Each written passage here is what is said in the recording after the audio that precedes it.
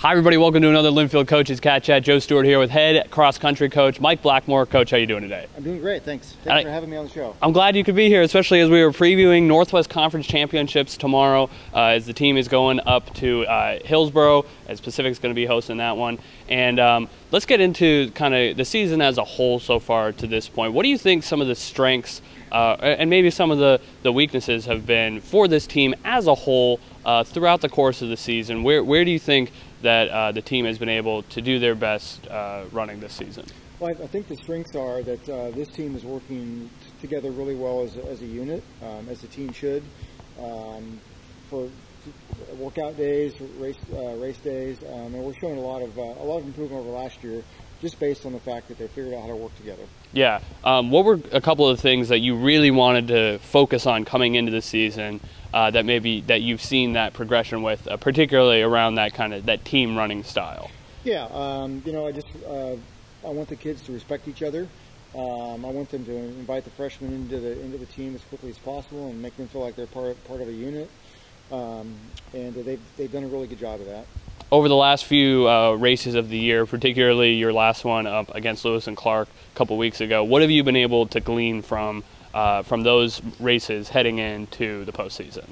Well, I think one thing I really like, especially on the guy side, is that we've got three guys that have been within 2 seconds of each other at the finish, 10 seconds and 15 seconds, and that really gives us a good jump up front. No one's going to win the championship as an individual, but when you've got three guys that can work together and score, not very many points, that gets us going off to a good start each time. Yeah. And then with following up, our 4, 5, 6, 7, 8 guys are really 800-meter runners.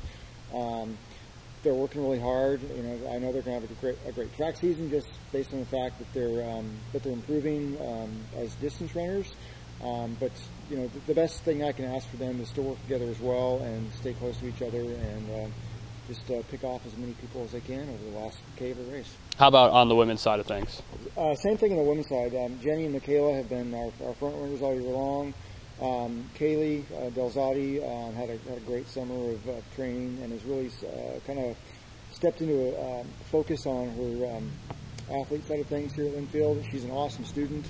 And as we all know here at Linfield, sometimes our rigorous studies kind of get in the way of what we want to achieve on the playing field. But she's really challenged herself this year to be part of what we're doing as a team, and she's doing a great job as a silent leader to bring everybody behind her along too. That's impressive to hear about, and yeah, it is no small task to be a student athlete at Linfield and try and meet the high expectations that we have for our athletes, but also, of course, meet those expectations in the classroom as well. Who are those workhorses on the men's side that you expect to come out and get up to a big start, as you said, that top three? I'm hoping that Alex, who had a kind of rough summer with some respiratory stuff, has rebounded really well, and will be right there up front, as close to the front as he can. Calvin and Bradley have been right behind him, or in some cases right in front of him. And then I think the biggest surprise for me has been Kai Kostak, who really is an 800-meter runner. And has improved leaps and bounds this year as a cross-country athlete. Sure, and you mentioned Kai, you mentioned Kaylee on the women's side, but yeah, who are some of the runners that maybe might not lead the pack this weekend, but as far as their team racing ability goes, could go a long way to helping you guys shave some points?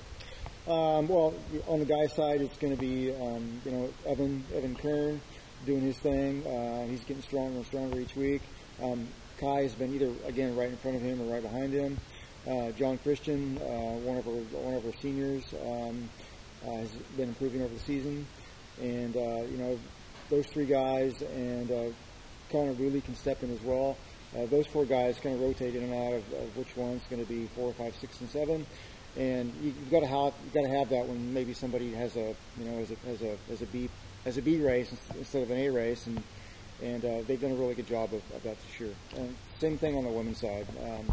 3, 4, 5, and 6 have rotated. You never know which one's going to be 4th or 5th, and that's great. That means they're all working hard and trying to cover each other. That's good to hear. One thing that I've always wondered about, cross country, it seems like such a mental sport. There's such a strong mental fortitude part of being a successful runner. What is the key for this team to be mentally in the right space and have that edge going in and be locked in tomorrow up in Hillsboro? You know, we're going to talk about a race plan later this afternoon, and they've got to buy into that. They've got to buy into each other, and you know, they've got to chase their fellow teammates, and again, one by one, pick off somebody in a different colored uniform. That's what we're hoping to see tomorrow, and hopefully the Cats able to make a good push and put some good times together, and then maybe a little trip to regionals in a couple weeks. Yep, we're hoping to take as many kids as we can to, well, as many as we're allowed to the region championships, and you know, if we run well, hopefully we'll take a good group. Once again, that's the Wildcats in the Northwest Conference Cross Country Championships tomorrow up in Hillsboro, hosted by Pacific at Killarney West Golf Course. Women start at 10 o'clock. Men, the race starts at 11. Coach, thanks for the time and good luck tomorrow. Thank you.